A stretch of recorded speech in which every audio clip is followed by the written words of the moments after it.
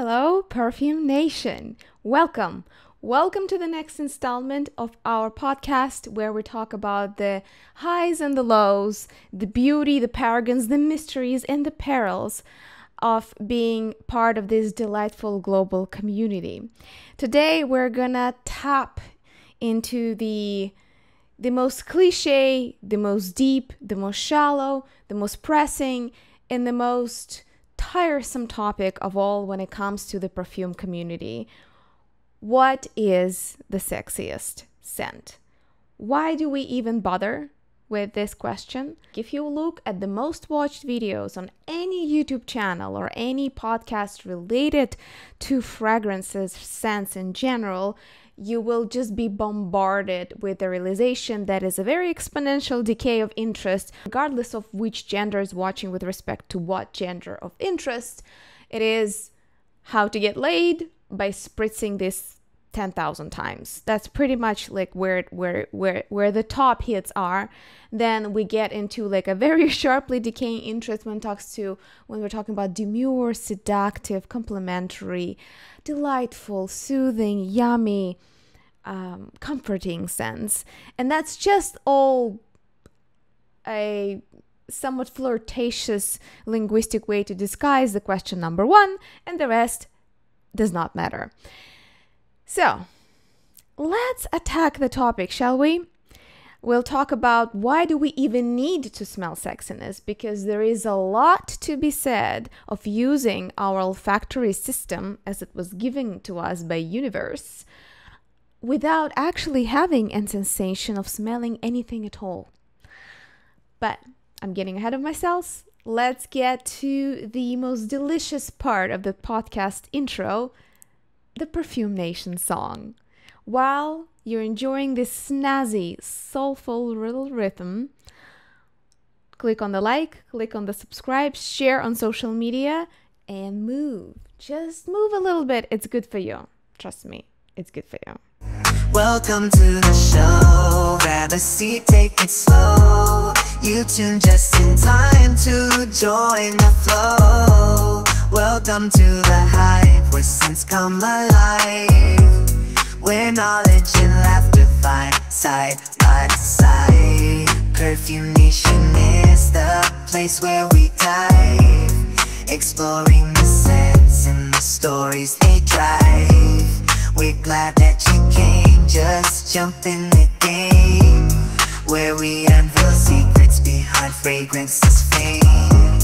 Welcome to Perfume Nation, we're glad you are here. Join our journey, lend us your ear. So let's start the show, give us a cheer. Welcome to Perfume Nation, we're glad you are here.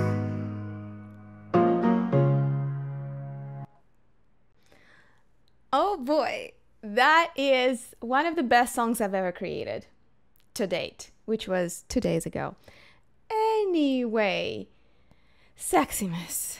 Good God. The number of times where I felt disgusted by this question, tired, exhilarated, exhausted, bored, I lost count. You ask any blogger, perfume blogger, reviewer on the planet, what is the most watched content, what is the most asked question, and what is the most fruitless question to ask, that will be this one. And it seems that people can't have enough.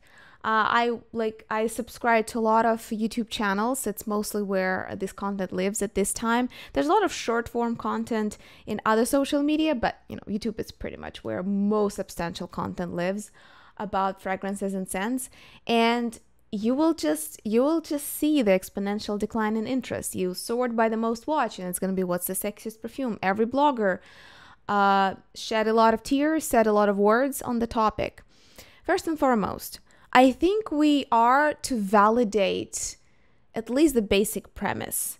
It is factually true that olfactive system is involved very closely, closer than any other sense or sensing mechanism that we have. Visual, auditory, I don't know about haptic. I think haptic is pretty close to subconscious. But olfactive is either just close second or as close to the influencing of our subconscious and of our systems of arousal, fight or flight responses, closer than any other. So it's true. And again, subjectively, empirically, in real life, in our real pedestrian life, we all know this. It is true. We're constantly affected by scents. They do act as agents of a lot of information, not only emotional and primitive, such as arousal, but also a lot of coded exchanges of status, of friend or foe, of safety versus danger, of health versus sickness. So there is a real fundamental, if you wish, evolutionary basis why we're constantly asking this question of scents or anything that we can smell.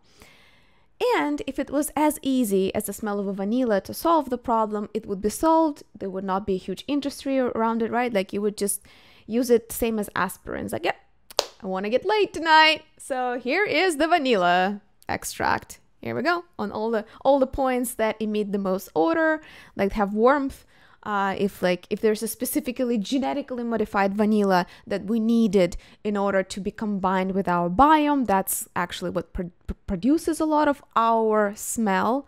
That mixed, if there was a known agent or so-called pheromone, the problem would be fixed, right? It's not fixed. There's a reason. There's probably a death by 1,000 cuts why this question is constantly asked, because it's valid to ask that question of the olfactory system specifically. And yet it's not solved.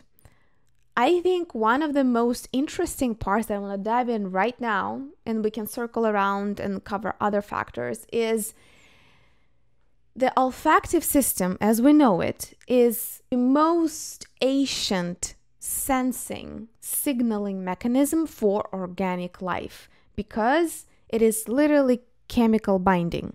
That's like the most primitive and yet the most fundamental way life, as we define it on Earth, organic life, transmits information and reacts to environment. True, right? Seems pretty simple. However, there's an interesting twist. When we were evolving as organisms, we developed other types of sensings, auditory, visual. Now there is finally some emergent science that we actually, or at least not all of us, but some of us have a bit of a heightened sensitivity to electromagnetic fields. So there's a lot that we can sense that is not necessarily chemical binding olfactory. Olfactory probably also often links with taste buds, but there are only 4 types of taste receptors, if I'm not mistaken. So tasting is actually even more primitive and not as diverse of a spectrum as smelling. That said, first of all, a lot of sensing systems developed alongside olfactory that are affected, like why we have 2 nostrils, we have 2 eyes, all of that stuff, our sensing radars and equipment, the tools, they often come in pairs or at least divided symmetrically into halves or parts, because we need to detect differences in average between, pointed stimulation. Fine, all sensing systems share that in common, and actually we smell differently from each nostril. If you haven't conducted those experiments at home, have fun. You can do it with food, you can do it with anything that emits a noticeable smell. Do it together with friends and family, you'll have a lot of fun. If you focus enough, you will feel that you're smelling differently depending on which nostril you block and which one you use to smell. Anyway, those sensing systems has started to kind of overwhelm and override our olfactory system. So one of its really mysterious properties when you compare it to others, for example, auditory, it's many to many. It's all these stereocilia, all these vibrations, all these signal pathways. And when I say many to many, it means like it's complex on the bottom, it's complex on the top. Olfactory system is many to one, or more correctly, many to few. We have hundreds, 300 or more types of receptors, olfactory receptors. So like think about like where the journey starts. The chemicals come into our nose through the mucus. They start being transported to the receptors. So we have different types, and that's hundreds. Dogs obviously have more, but we have plenty. We are actually very olfactively active and nuanced animal species. So we have many types. Each type can bind to a lot of different molecules, and there is like many-to-many relationship with things that we sense and which parts of our sensing on the field, right? Like on the ground, which part of the receptors, what they can interact with. So there's many-to-many complexity there. But then once it gets to a signaling stage, it goes from, like, think of combinations, millions, billions combinations of things, then to just a few in the final processing in the brain. It's just such a dramatic reduction of complexity and dimensionality once you get sort of the parts of the brain that are analyzing and making decisions, making judgments, if you wish. Why? It is a delicious puzzle that no real researcher will ever tell you they know an answer to, because this is just such a bewildering kind of degeneracy. Not only that, so we're so complex on the ground, but up here, after everything was processed, activated, interacted with itself in many different ways, we get this super duper simplified reductionist signal that goes into the processing stage. Not only that, but then it's easily overridden by visual and auditory cues, especially visual. Visual cues nearly dominate the decision making and kind of like what we think is going on, how we perceive reality. There are many studies that show, like I think it was about orange juice, the most famous one that's quoted. If you color a liquid like orange juice, it's orange. No matter how it smells, most likely people say it's an orange juice, even if it's not. So we're very easily duped. So we have this most sophisticated machinery and mechanisms and processes, and yet there's some reason or many reasons why at the end of the day this system is very fast. It's only 2 synapses removed from the limbic brain. It is as close as it gets to subconscious.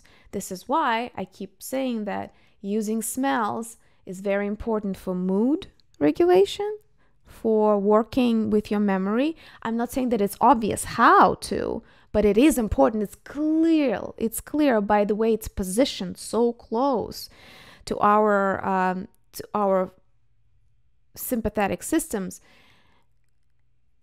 that it is very potent. So complex sensing, extreme abstraction and reductionism, and then it gets shot straight to the subconscious, like boom. No other sense can do that. Smelling can, which again justifies the question. Yeah, if we're talking about arousal, if we're talking about liking someone, feeling attracted to them in some, I would say, primitive way, right? Not necessarily in a complex societal or psychological way where you have a lot in common, that your conversation flows easily, that a person comes with resources, or you can build something together and it's clear to you that you collaborate really well. Very important for the whole question of relationship building. But when it comes to like, how does olfactory system play a role in it? Does it play a role, and is it important? The answers to is yes and yes. The question to how, like, how do you hack it? How do you make everyone love you? Just like in that proverbial perfumer book. There's no answer. There's almost no answer to this day. And I think some of the complexity lies not only in the bias and what research gets funded, because a lot of the even independent academic research gets funding from sources based on some kind of a demand. Even if it's a government grant, there still has to be some kind of justifiable demand to fund any given research. And often things of kind of overall interesting to know or societal value that cannot be monetized, they cannot be patented, right? Those don't get a lot of funding. So there might be an effect there that we don't know the answer because we're not really investing on a large scale as governments, because governments have the most money. Like it will be hard to find any private company that can actually pull it off rather than maybe the top tech companies. And I know that Google has been behind doors trying to crack the question of digitizing smells. They haven't succeeded yet. And I hope they won't. Like, part of me hopes they do, but a part of me really hopes they don't, because that's how I arrived at olfactory design, because that was one of the very things left to us as humans in the new age of everything being digital and us being progressively more and more removed from ourselves and removed from physical reality. Anyway, again, another tangent. I'm full of tangents, if you didn't notice. Everything that we know about olfactory system is bewilderingly contradictory and cleanly self-evidently important. And that brings us to the proverbial and much controversial notion of pheromones. I don't think any amount of podcasts from me, from anyone else, perfumers, labs, academical institutions, or other more influential bloggers than I am right now, will really make a dent in the market of smelling perfumes with pheromones. In a way, I'm happy that people are capable of making a coin out of thin air. That said, it is as close as it gets to scamming. Here is why. First and foremost, a very rotten definition of the word. Pheromones, as agents responsible for mating response and almost like a signaling systems for mate selection, as a term and as a type of a chemical, right? It's a type of molecule or a collection of molecules that are thought to be genetically controlled. Mostly, though the environment plays a role too, those that emerged over a century ago in the drums, in insect studies. Bacterial and insect studies do pose very interesting fundamental question about how life on Earth does anything, how anything gets done, sensing, interactions. It's all and great, but they just don't translate directly to the human behavior and human genome. And these constant traversing between rodents to yeast to rodents to some other type of a life form and then back to humans is a very convoluted and difficult path even for seasoned researchers. The best we know how to trace kind of similarities between animal kingdoms is to see if there is a known genetic pathway. Let's say we know which genes are responsible for production of proteins, the proteins that will make those molecules. We try to see across all the lineages of animals how well are those genes preserved. It's like a conservative production of them, meaning they're more or less the same, they act about the same, their diversity is about the same. So that means that this way of coding information is very, very conservative and very likely to work the same way in humans as it does in insects. Well, it doesn't. It does not. The notion of pheromones, where an insect literally chemically senses a trail left by another insect and follows that chemical path in order to find a mate and then copulate and then produce offspring, that does not work in humans. We just don't function in that obvious way. Not only to mention that all of this, most of the olfaction studies when it comes to mating, so to speak, is done through rather unattractive smells such as urine, semen, all kinds of production out of our glands in that, in the reproductive organs, and the BO, so-called BO, body odors. Those are nearly not 100%, but nearly universally are considered to be unpleasant smells if you can detect them. There is a variety. We do tend to become friends with people who have similar body odor to ours. Interesting set of studies. That said, for mating response, we usually go for genetic diversity. So what does it say about smells? Not entirely clear in terms of body odor, but also when we're bringing it all the way back to Perfume Nation, when we're using perfume, we're either altering or masking our natural body odor, right? So in a way, we're disrupting our, if there are any mating trails that we create in the air, by using perfume, we're actually disrupting, masking, and deceiving each other to how we actually smell and whether we are or not a good match for each other if you're using perfume in that context. That by itself kind of puts the whole question of what kind of boozy vanilla should I put on so I am delicious and irresistible to all men out there, versus like what kind of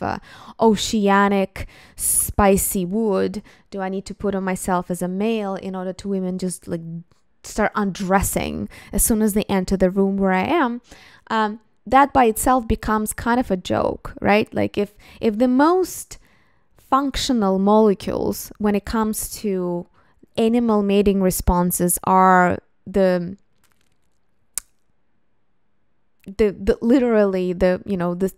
molecules that are contained in various bodily dischargers, then not wearing a perfume is your best option. But then you're gonna smell of BO and of those dischargers.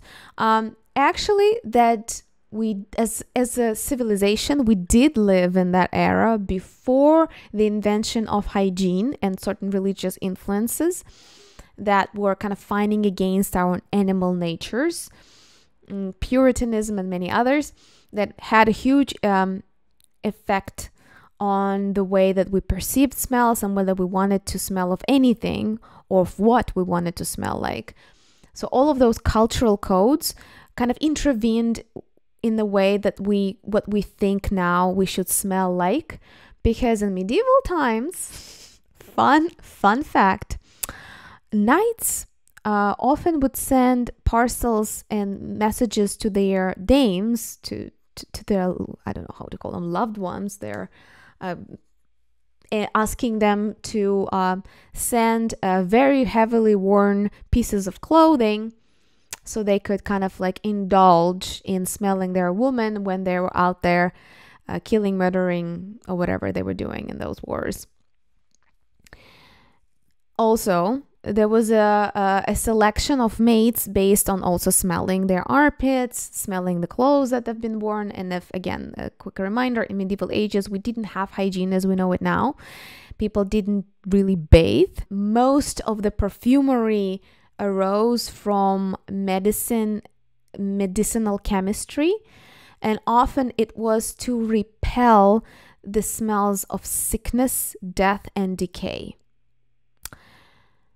So in a way, perfumes are the enemies of sexual arousal. If you really, really want to go down there, if you want to get real, perfumes are distracting and masking the potential smells that we emit already that are involved in these rituals, in the mating rituals. That's the first point, kind of against our favorite subject. The second point, isn't that lovely how I first spend half an hour validating the question, and then and then I spend the next half an hour negating it. Welcome to the scientific approach to discourse. The second, a rather intriguing question that just keeps me awake at night, a lot of the nights. And I wonder if you guys have any opinion on that or any information, is that actually it turns out that our olfactory system is fully capable of doing the whole thing, binding, signaling, processing, making decisions without producing an awareness of scent. There are molecules that have no discernible scent to us. So when you're smelling some kind of solution with it, you will not smell anything. And it's not a question of anosmia or some kind of deviation of you having long COVID. No, literally no one really smells those molecules. No one. They have no real discernible smell. Yet they do bind, they go through the whole cycle through, and they're dependent on our olfaction systems. And that has been proven for a few molecules, not for many, but because it's a very, very expensive, long research process to prove this pathway per molecule or per agent, so to speak. But we do know that there are some really potent reactions that we have in our brain, in our emotions, in our subconscious, and even in our behavior without actually experiencing a smell. This just broke me, to be honest, because just like a lot of philosophers now argue that experience of self, right, consciousness, knowing that you exist, being aware of your own existence, is a byproduct of brain function.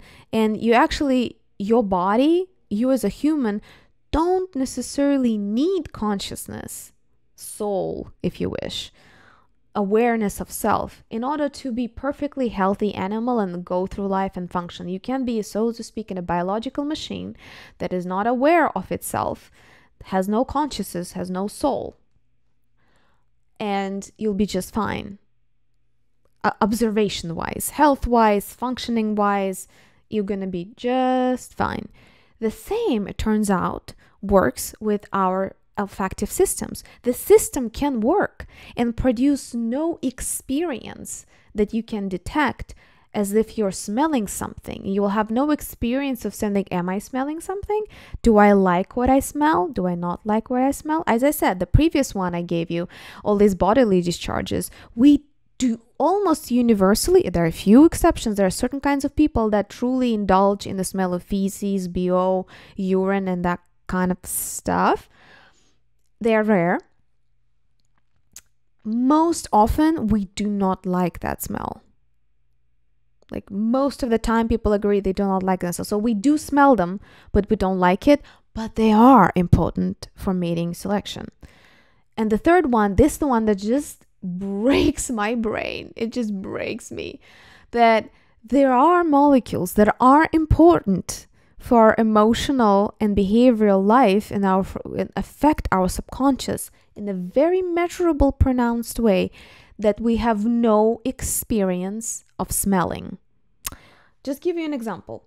There is a molecule called, I'm just looking up. Don't you love organic chemistry? Like these names, it's like hexadecanol. It's not the worst one, but try to say it 10 times fast. Hexadecanol. A torturous little molecule that has been proven and disproven and proven again. It seems that we're finally reaching consensus. There were a few replication studies that shown that indeed hexadecanol is produced organically, naturally. So by that I mean naturally produced by babies. Very, like when you do chromatographic so to speak, headspace analysis behind the baby's head. There is a lot of warmth and production of scents there. And you smell them. That's, again, empirically, almost everybody knows the smell of a baby's head. Delicious, soothing, happy. Well, babies indeed conduct a chemical warfare on us that we cannot smell. We smell them without having experience of truly smelling something. So there are things that we smell on the back of the baby, but there is a molecule called hexadecanol that is very dominant there. I think it's like up to 30% of what you will smell or what will be there. Actually, it's a good question. 30% of what binds to your receptor, so 30% of what detect or of they detect in the air, because some molecules need to be present in very high concentrations for us to get them through, and some molecules we smell like in even most minuscule concentrations. Can't answer this question. I need to look at the study, but the consensus is babies produce a lot of hexadecanol. Hexadecanol has no discernible smell, almost none.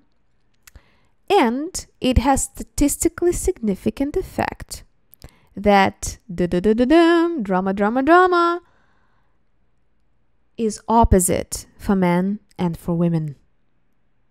Can you believe this? A gender-specific chemical response. Scandalous.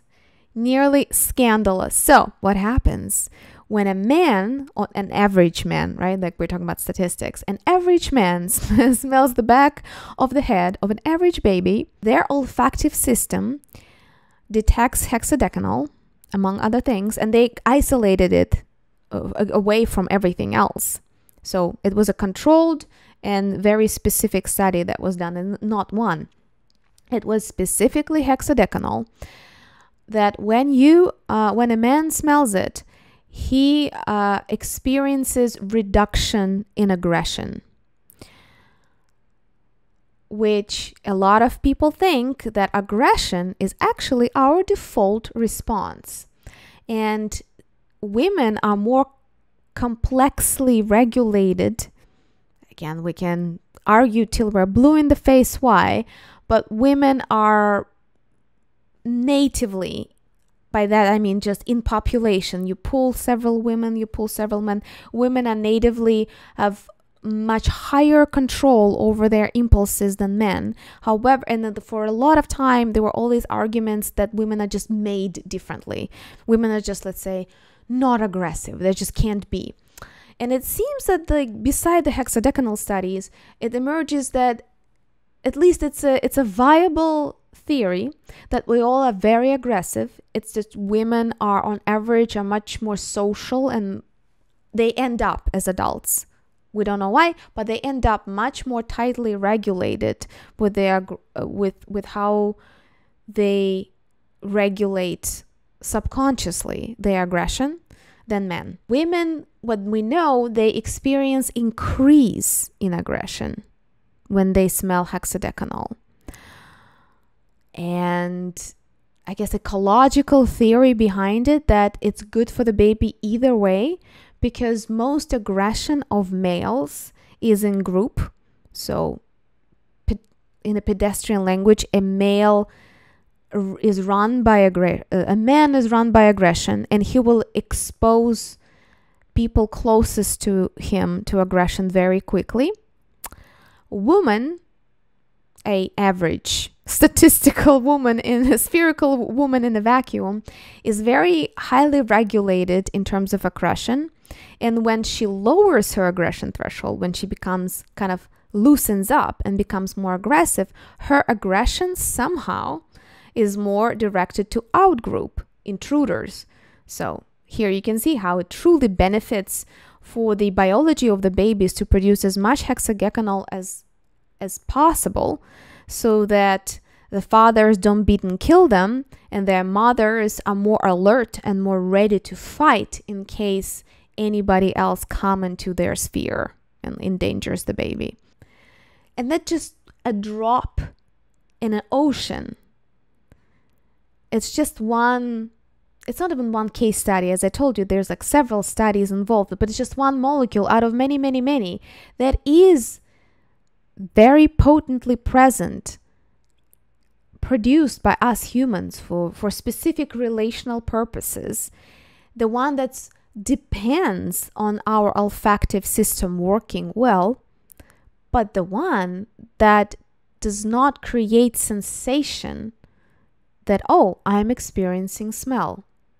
You are completely unaware that all of this is at work when it's happening. I exaggerate for the entertainment purposes because the effect sizes are statistically significant, but not that dramatic to say that everyone immediately will. We're constantly, when we're talking about studies, or it is known, university of sort of so-and-so showed, researchers discovered, all of that kind of talk is usually on average out of the sample of how many is it. And then we have all these complicating factors of age, location, how the study was conducted, what exactly did they measure, because they measured aggression, but I don't think they got anything on their arousal. I think they tried and they couldn't quite tease out any signal. And again, it's so many questions. Why what is it that the aggression is much more direct? Because it's a primitive emotion, we all have it, right? In a way, it's less complex and less subjective to all those. It's still subject to so many factors, but it's a little less convoluted and abstract than I like this person. Like, I like someone or I find them attractive is such a composite phenomenon, then God knows, right? Like how one molecule plays into it. With like I'm willing to punch this guy. I think this is just a little shorter path to study. So yes, still not clear to me how quickly we're gonna see the hexagonal being marketed to us by pheromone companies and such.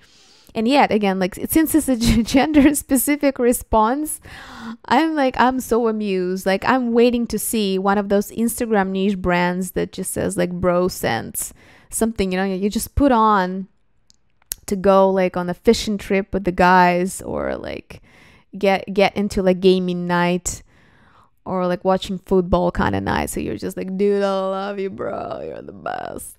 And yet the same thing, okay, if it unleashes somewhat enables expression of aggression in women, that could be a really great office scent for women, especially those that are in leadership positions or those that are in high stress situations where they need to be alert and kind of go-getter type, when it's nearly required by their job. In order to be good at their job, they have to be more aggressive. That could be fun.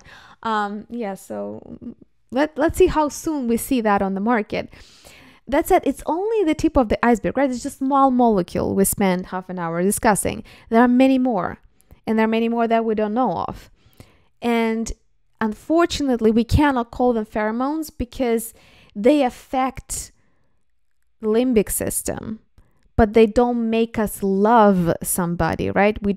It's not as easy as smell this, you're immediately gonna like get obsessed with someone. That does not function in humans this way. And as again I mentioned in the sort of second section, most of the things that do kind of allude to mate selection smell pretty bad. And there we're choosing our mates on the least bad or the most diverse bad smell that I've witnessed. This stink is not like mine. Things of that nature. Which, again, if we make that whole loop back, isn't that fascinating that now we constantly are biased toward pleasantry of scents? Like if in the Perfume Nation, right? Like in our community, we're constantly talking about yummy. There's a lot of like olfactive sciences joke, yummy, meh, and yucky. And perfume industry exists almost predominantly in the yummy to meh, but again, the meh to yummy is somewhat subjective and culturally coded. And yet in animal world And not so many centuries ago, for us, in our communities, in our societies, we were all in the yucky territory. And yet we were comfortably there, smelling each other's underpants, so to speak, in the armpits, and making very important discerning decisions, including about who to hook up with. That was not about smelling delicious. That was about whose stink do I find to be the most valuable today. It's a very interesting shift of paradigm, and I wonder how adaptive is our judgment. Remember, like the first part when I told you it's a very complex sensing system that gets almost bewilderingly, dramatically reduced by the point when it gets to a brain decision processing kind of mechanisms in sphere of that system functioning. So why are we so different now? And it seems like it's almost unthinkable for most people. There are some I know who really, really like the stink. I mean, we all know at least one person who could benefit from use of deodorants. But I'm sure for them, this is the most, maybe not delicious, but the most alive and the most real and authentic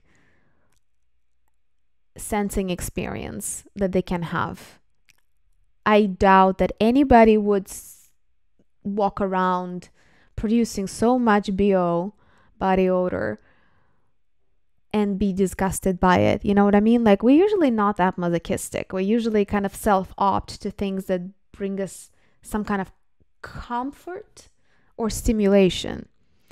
So that's an interesting discussion in itself. And I also want to know how comfortable versus uncomfortable you are with respect to pleasant smells, classical realm of fragrances of all kinds. And again, I understand that for some, something is pleasant, something is mess, something is not so pleasant. But we all universally know what we're talking about when we're talking about scent of urine, feces, right? The sweat, or really old sweat, a lot of sweat, bad breath, and all digestive smells, all kinds of things of that nature. Those very few people find attractive, but surprisingly, you don't have to be attracted to it to find it useful and pleasant, not in the way of what you smell, but pleasant in a way how real, authentic, and functional those smells are. Please let me know in the comments down below, what is your tolerance level when it comes to this world, right? Of things that we came from and now are masking with perfumes. I would love to know. And when it comes to perfumes themselves, here things just get incredibly boring, which in itself is a surprise because there's no shortage of videos about gourmands, musks, and sort of certain floral perfumes and spicy perfumes that we just can't get enough of them. And yet they're like watch 10 videos of this kind. What's like the most complimentary / sexy perfume for dating or for attracting opposite sex, and you will find, if not the same articles, right, like not the same perfume names, but you will find the same themes: gourmands, florals for women, something spicy, aromatically woody for men. It's been like this for decades now. We just explored the more distant past where like that was all about BO, and we were not even talking about pleasantry of it all. That was not on the table. Nobody was concerned about the pleasantry of the smell. It was very functional, and any of you who watched the Napoleon movie or read anything about him, like there are a number of famous men in history, and we have their letters and we have all this documentation that men of that era were really, really into unwashed underwear. And I mean, still a niche market that exists today, but now it's considered niche. And back in medieval, not even medieval, like 18th century is not medieval, guys. 17th century, 18th century, it was still rather prevalent situation going on when it comes to sexiness. And now it's all about boozy vanillas, gourmands, something spicy, sweet, edible. What's the point of continuously asking that question and getting the same answer? And why is it that they are nearly the same answers? While in reality, if you actually start testing it, situation is much more complex. Yes, we all like the smell of a baked pie, right? It's something vanilla. That's great. It's a non-controversial choice. And yet, when you ask that question and when you let people compare things or let them recall the stories of somebody they loved and how they smelled, it's all over the place. It's so subjectively coded in the early exposures and the experience that they remember as kids, what their mom wore, what women around them or girls in school were wearing as scents. There's probably so much devoted to those fruity shampoos that girls wash their hair with when they were in middle and high school, that every guy just will immediately react to if he smells that typical fruity shampoo smell in a body mist on a woman. It's just this flirty, comfortable, easy to understand, pleasant sensation that also is linked to the early memories of fascination with the with whatever group of people you feel attracted to. And again, it's culturally coded. If it was kind of a typical cis situation, a guy and a girl, that could be fruity shampoo or a smell of lilacs that grew nearby, or this or that. And for girls, it can be like, I distinctly remember a girl told me that she had real trouble dating because her dad worked in a garage, and then he was a car mechanic, and he was a bit of an alcoholic, but he was like a tame one, a kind one. He was very kind, kind of very mellow person. And for her, the smell of love and the smell of men was the smell of beer, so the hops and this kind of bready, yeasty smell, and of gasoline. And she just could not remove herself. I mean, and again, other car garage related smells. And she just could not really enjoy she could enjoy other smells, but she could not relate them to a man. Some people get encoded very, very heavily and some much more loose. In that sense, sexiness is so deliciously subjective that I almost don't want to know the answer. Does it make any sense to you? Do you want to, if there was one to this day uncovered molecule, whether you can smell it or not, or you can just add it to any perfume composition and just spritz yourself to death, would you want to know? Would you want to use it? Let me know in the comments down below. And with that, our little delightful ramble. I hope you managed to do your laundry, clean your dishes, drive to where you need to go. I hope that was somewhat fun, interesting, and entertaining. I don't know how educational that was, but if you want me to dive any deeper, I can. It's just, I find that in discussions of this kind, there are two types of people: chemists and people who ask the question and it's like, how do we smell? And it's like, oh, okay. So there are receptors, and then they immediately. Still searching for the right balance. I hope you will help to navigate me in the right direction, because I do it as much for you as I do it for my own amusement. I just want us to enjoy our time together, but also feel like we got something out of it. Like you had a really light, tasty, and yet nutritious snack. That's ultimately my goal here with the Perfume Nation podcast. Thank you so much for watching. I do hope that as you are getting ready, your fingers to put a like, to subscribe to this podcast, whether you're on YouTube, Spotify, Apple Podcasts, or Amazon, where all of this is available, that you will enjoy the delicious outro song that I also created for you. And let's see each other in the next episode. Hey there, you reached the end, but don't just depart.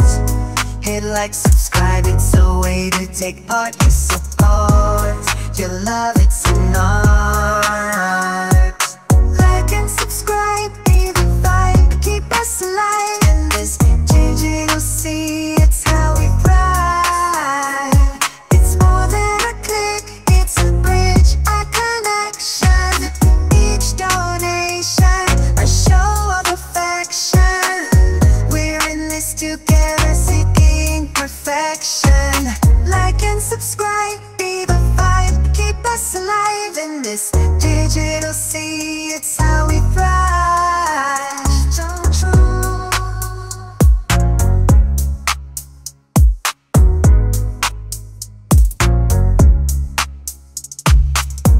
So here's a call to one and all, stand with us, answer the call. Let's make some waves and stand tall, yeah.